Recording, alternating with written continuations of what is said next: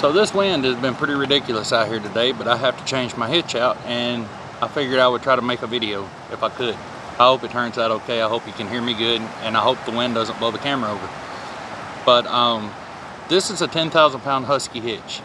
A friend of mine bought it when he bought his bumper pull camper, and when I started RV Transport, he was nice enough to let me borrow it to get started until I could afford a hitch. And when I got my money up, I went and bought a Gen Y.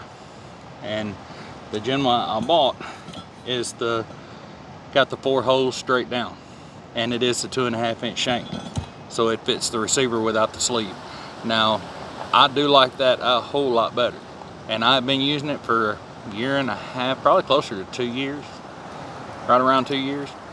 And I tell you, the Husky, there's a lot of play in that sleeve. So if you notice the play on the lift from back here, that's a lot. And then also, if you look down in there at those washers, they're supposed to be tight together. And there is a bolt right here that you tighten up to tighten all that stuff down, and then you tighten these 2 nuts on the side. But apparently over time, this one has backed out. I'm sure, knowing my buddy and knowing they set it up for him at the dealer where he bought the trailer, and I've never messed with it, he never messed with it, but when I used this hitch to go out to California a couple weeks ago, I kept hearing a chucking, just a slamming back and forth against the truck, and I couldn't figure out what it was. Well, it's because the hitch is not, the bolt on the bottom that takes up the slack came loose, and the hitch is moving on these bolts right here. Now if this one down here was tightened up, I don't think it would make as much of a difference, but it has apparently backed off over time, and now these washers down in here are loose. So what I want to do, I bought this hitch just on a whim, and I bought the Gen Y shank from Dan's in Elkhart.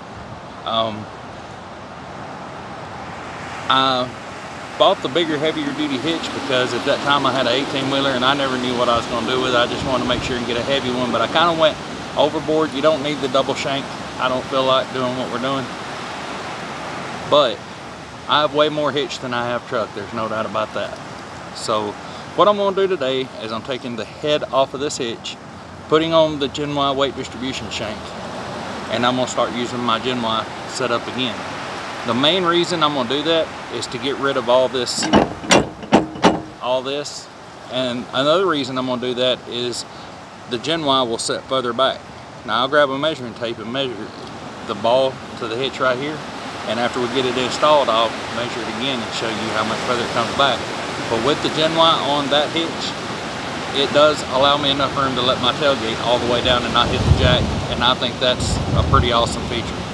So I'm going to grab my tape measure and measure that right quick, and also it will take an 1 1/8" socket on here, and I do have a large adjustable wrench for the other side, and we'll go ahead and get this swapped out, and I'll show you how I set up a weight distribution hitch. That doesn't necessarily mean it's the correct way, but it's the way I was taught to do it. Now with the tape, this is 11.5 inches or 10.5 inches to the center of the ball. Now just to kind of make things easier on me, I am going to take the hitch off of the shank on this one so it's not flopping around, moving around, and I don't have to hold both ends. I'm going to do that first. This is the 1/2 inch drive Milwaukee Impact, and I've had this thing for a while, but I never use it because it breaks everything. I won't use it on lug nuts or anything else. This is the same impact I used to use to take the lug nuts off of my 18-wheeler, and it's stronger than my 1-inch air gun. So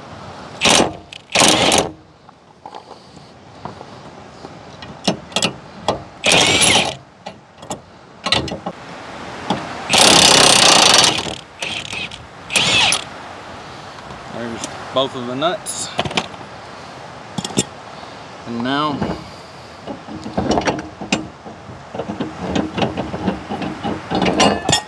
set that off or drop it like I did. Either way is fine. Now on this, with those washers, all they do is set right in this hole. And when you tighten this bottom bolt down, it twists the hitch and presses this stuff tight.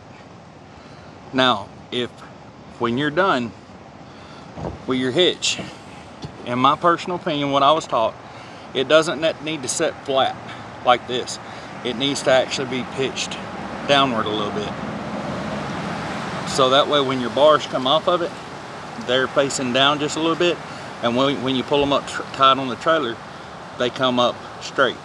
Because if you put it on straight and you tighten your bars down, they're going to be at an upwards angle after that, and you don't want that. You want the bars and the shank and the trailer frame and the truck frame. You want all that stuff as straight as you can get it.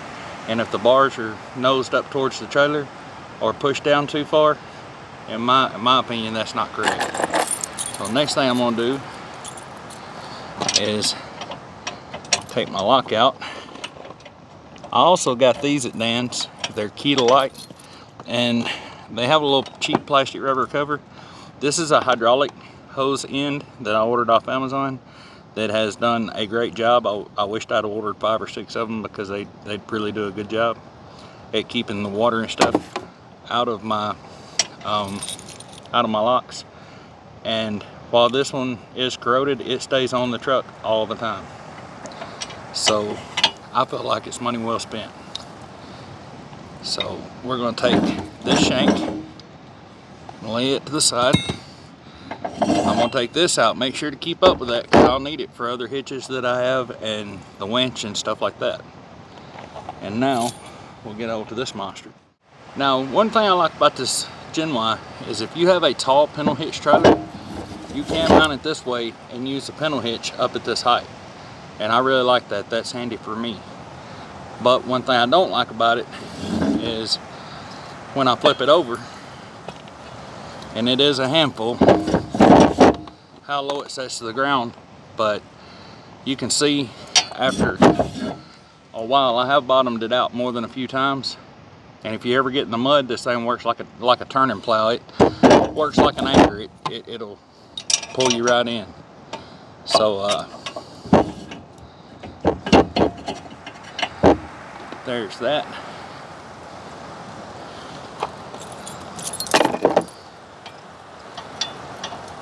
And I should spray some oil in that. I will after the video. I'll come back and oil it all up. And that's got that. I leave this back here pretty much all the time when I'm using the Gen Y. And the reason for that is about a month ago I was at McDonald's and there was a car came around and literally rear-ended me, hit me hard, so hard it knocked me forward. Hit me in this hitch, didn't put a mark on the hitch, kept them away from my truck, and also it folded in the front bumper of their car. And at first I was like, oh man, and they backed up and drove off before I could get out of the truck because I was in the drive-thru up against the wall. Before I could get out of the truck, they had driven off. So I like leaving that on. I know you're not supposed to do that in some states, but until somebody says something to me about it, that'll stay on. I prefer removing my hitch because I don't want it getting stole, but at the same time, if it adds that kind of protection for me, I'm willing to leave it all the time. So now this monster. And now one thing I was thinking when I got this is, oh, I'm gonna love how adjustable it is, because it's very adjustable. You can take and put it in this hole, or you can move it down. It's 3 positions, but chances are you're never going to, this is the only hole that I have ever used. I've never had a need to move this hitch up and down. Now when I pull this hitch out and put the other hitch in, yeah.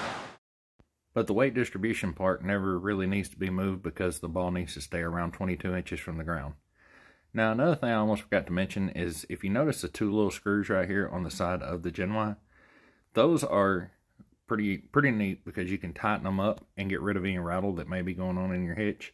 I wish the hitch that was on the truck had a set screw on the top to go down and tighten up the other hitch, and that would have got rid of a lot of the play that was coming from that sleeve.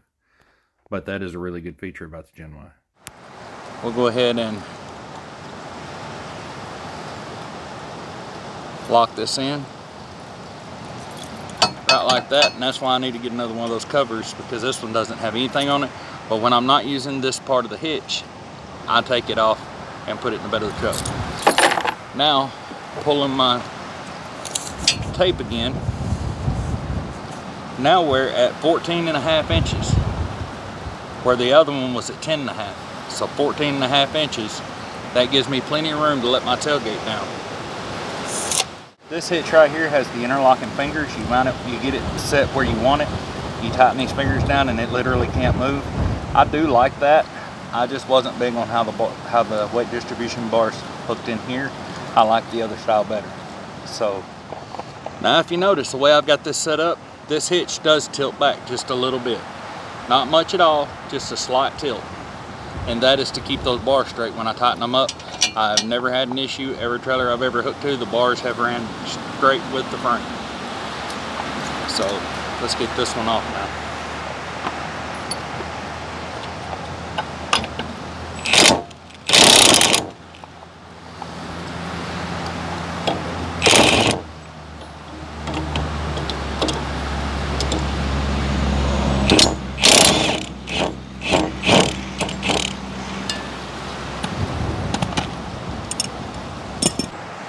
This is how you tilt it. It'll pivot on that bottom one where the other one has the washers. This one you can tilt it further back, or you can tilt it further forward. So while I will kind of miss that, I still think I like the other hitch overall for the better.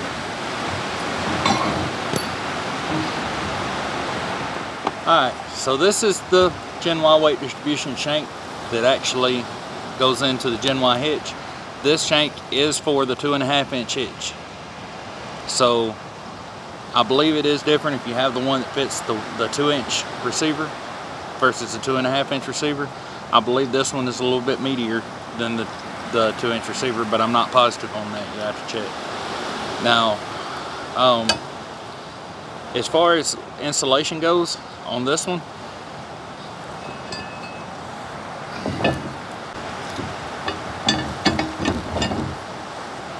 now, I went ahead and put one bolt through, and I just want to measure to see. I need to be around 22 inches from the ground, and I'm at 23 inches from the ground. So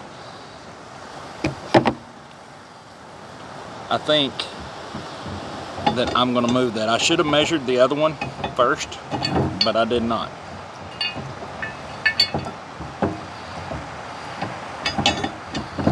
See where that puts us.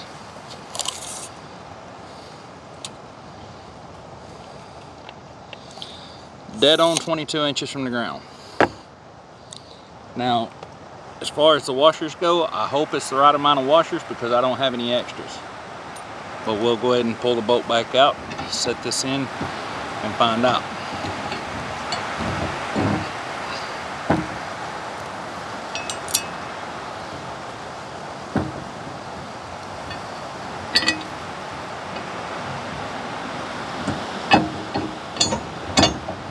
Make sure I went back through the same hole and we're still 22 inches from the ground. Yep, 22 inches. Now that is someone's, you know, I didn't set that. That's just what I've always heard. I've never read it on anybody's website or anything like that. I just, when I first started, I was told I needed to go 22 inches from the ground. Now, these washers right here, the big cone-shaped washers, were with this hitch when I got it, and there were one at the top, one at the bottom. But seeing how it pivots, the way that it pivots, I think personally they should both go on the top. I could be wrong on that, but that's how I'm going to install this one.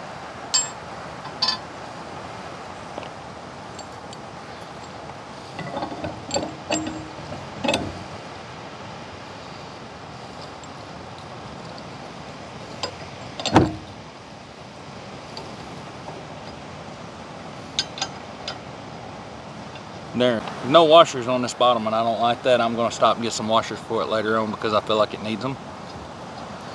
And I am not going to tighten this all the way down, but I'm going to snug it up just a little bit.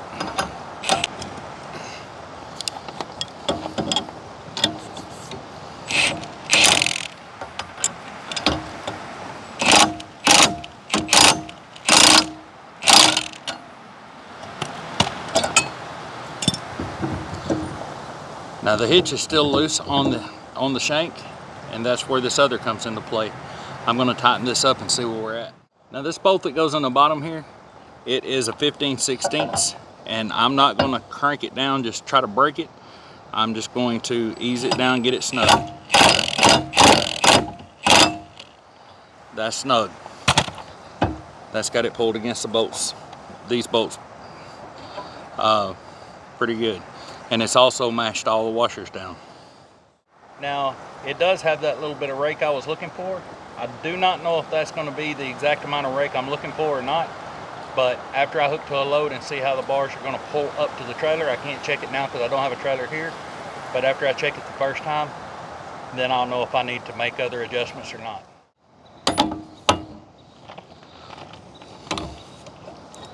So now I'm going to go ahead and tighten these bolts up, and I don't have torque specs. I wished I did, but I'm just going to put them down, tighten them up to where I feel like they need to be tightened. They're very large bolts, so I don't have to worry about over tightening them, but I do not think that this will squeeze together enough to keep the movement out of it on its own, but we'll see.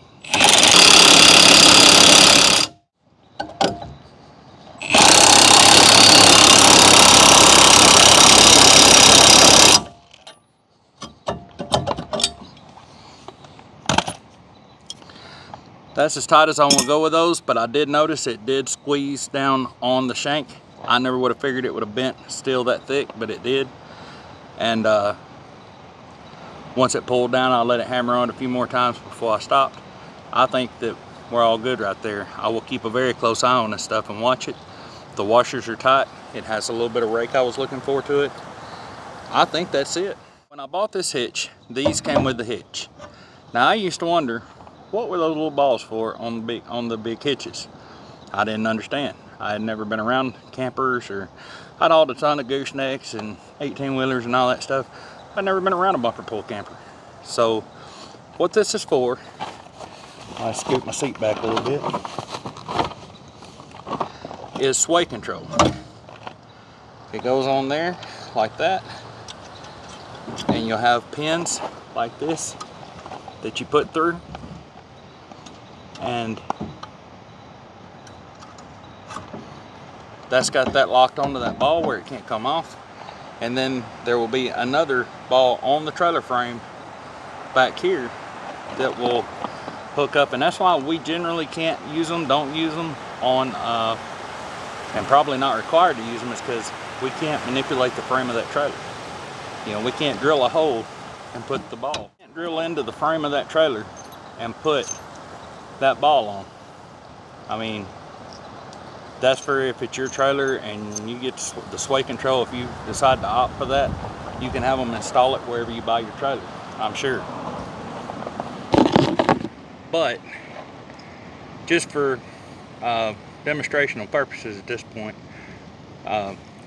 this would be on your trailer frame. You would put it on this ball as well. Hopefully it'll be a little straighter than that. Put the other pin in back here, and then you'll use this to tighten and loosen the sway. Now I'm going to go ahead and let the tension completely off, and it moves very, very freely. You'd never notice that was there. And what this is a friction brake, and as you tighten it down, now it gets harder to move. But the big truck and the heavy trailer, you know, they'll move this a lot smoother than you can with your hand. But if you see the truck going down the road that's got these on it, that's what it's for. It reduces the sway, you know, the truck and trailer from pivoting in the center, because now it has this basically a friction brake between it that will give and it will turn. You know, when you go to make a, like at this setup right here, when you go to make a left-hand turn, this will stretch all the way out. When you go to turn back, this goes all the way in. But as you're going down the road, this helps hold the truck and trailer straight in a line as you're going down the road. I hope I'm explaining that right. If somebody knows better, let me know in the comments. So if you over tighten it, that's where you get into a binding issue. That's where you can't do it. You gotta just barely put a little tension on it. You know, that's loose. that's about where I would try to. I've never ran one of these, so like I say, if anybody knows any more about it than I do in the description, please let me know. Or in the comments, please let me know. So anyway, I have been thinking of taking this ball, welding a piece of 1-inch steel, not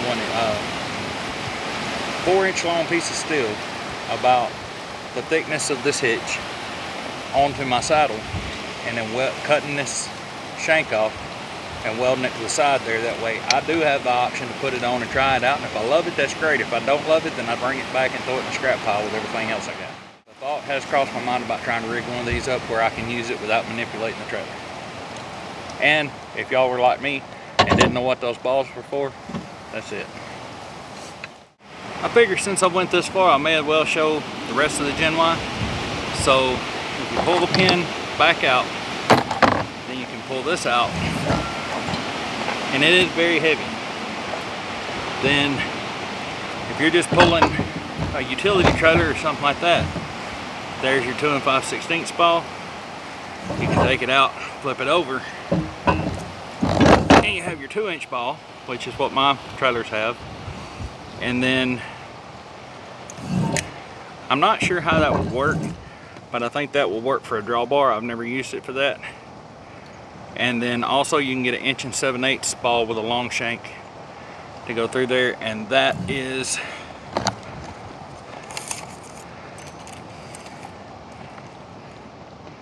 two and a half inch.